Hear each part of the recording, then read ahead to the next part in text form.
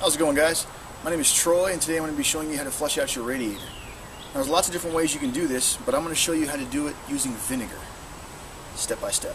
So what I want to do is I want to isolate this radiator and put the fluid just in the radiator, because I don't want all that junk circulating through the engine once all the debris loosens up. Okay, after I fully drain the radiator, I'm going to take 2 plastic bags and a zip tie and just put it over that hose so the vinegar doesn't come out the bottom. I'm going to come to the top, put a funnel on it, and pour the vinegar all the way in until it almost overflows. Alright, so I let the vinegar sit in the radiator for 4 hours. Now I'm going to drain it out. While I was waiting, I noticed some stress cracks in the top of the radiator. In the plastic, it wasn't broken yet, but you could tell it was stressed, so I just put a couple layers of foil tape on top of it just to reinforce it so it doesn't actually bust open.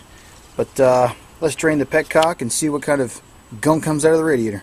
So the bottle on the right is the vinegar that came out of the radiator after sitting in for 4 hours, and the bottle on the left is the vinegar that hasn't been used yet. So there's a slight difference in color. One's a little more yellow, I guess, from the deposits and stuff, but I don't see any chunks or anything in there, so it looks like my radiator was pretty clean. But what I'm going to do is I'm still going to put a hose in the top part of the radiator and leave the bottom end open and just flush water through it for about 10 minutes straight to get any junk or loose deposit the vinegar may have loosened up. And that way everything will be cleaned out in the end, and I won't have to worry about the vinegar continuing to eat away at the radiator slowly. Alright, so I got the hose right through the top where it connects into the radiator. I got the bottom hose aimed at the ground, and it's just spewing all that crap out of there. So basically it's environmentally safe because it was vinegar, all the coolant and everything had been removed, so I'm just going to leave this on for a couple minutes just to get all the junk out of there. Alright, so I ran the hose through for about 10 minutes, got everything clean out of the radiator. Now I'm going to hook the 2 hoses back up into the system, fill it about halfway up with water, and fill the difference with distilled vinegar back in. I'm going to run the car for about 10 to 15 minutes.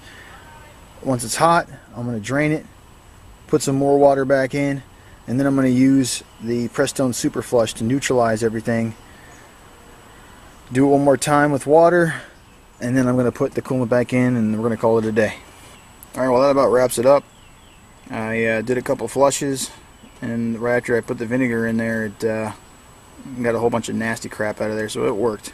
The vinegar flush works. It's a pain in the butt to do, but keeps your car clean. Alright, take it easy.